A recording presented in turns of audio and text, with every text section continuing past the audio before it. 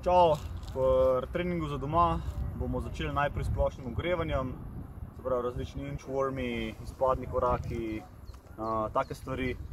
Potem bomo nadaljevali z zviševanjem pulza, različni skippingi, jumping jacki in tako dalje.